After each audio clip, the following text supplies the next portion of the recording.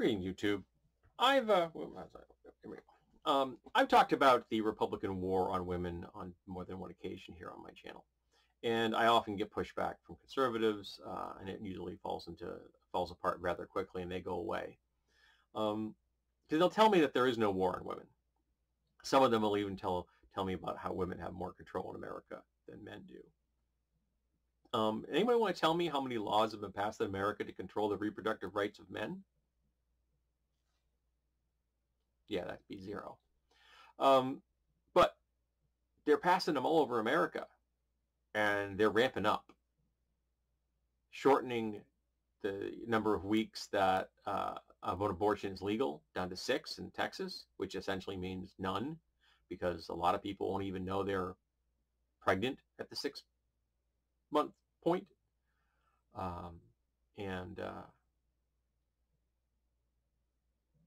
That's horrifying, but it's even more horrifying in that there are places that are trying to pass laws that mean there will be no exceptions. If you're raped, if you're molested by your parent, if the fetus is in danger of harming the mother, doesn't matter. Doesn't matter. You're going to carry that thing to term anyway. And if you die in the process, well, that's the price you pay for getting pregnant outside of marriage.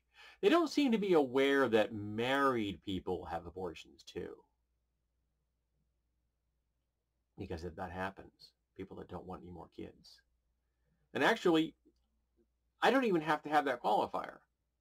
Someone should be able to have an abortion for any damn reason they want. Up to 24 weeks, that's the only restriction there should be. And past 24 weeks, as long as we've got the 2 doctors signing off for a late-term abortion, those should be perfectly legal and safe as well. And of course, the point of this isn't to eliminate abortions, because it's not going to eliminate abortions. Abortions will continue, and there are women out there and their allies who are preparing for the eventuality of that already. I own a book myself, which is how to deal with abortions on a grassroots level when they are illegal. Because I'm planning ahead. But they don't care if the abortions actually don't stop. They don't. They just want to punish women.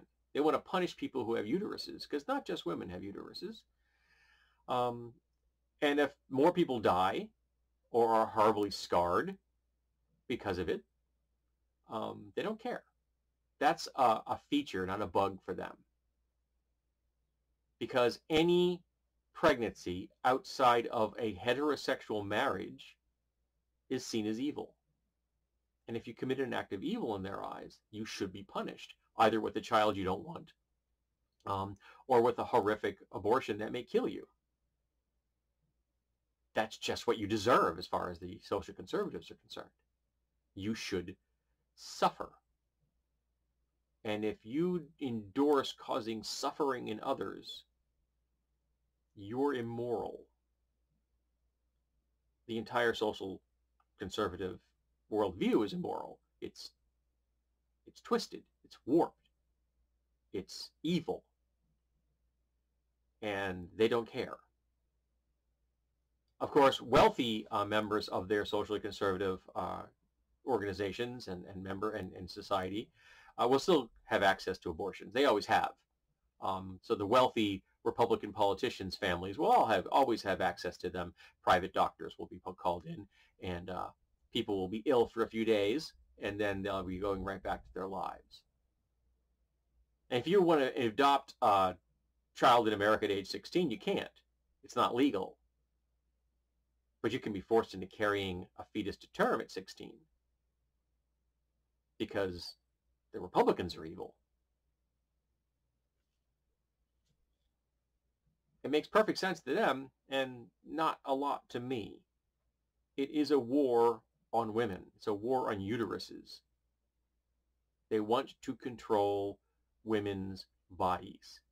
They want to be able to tell someone when they can get pregnant and under what conditions.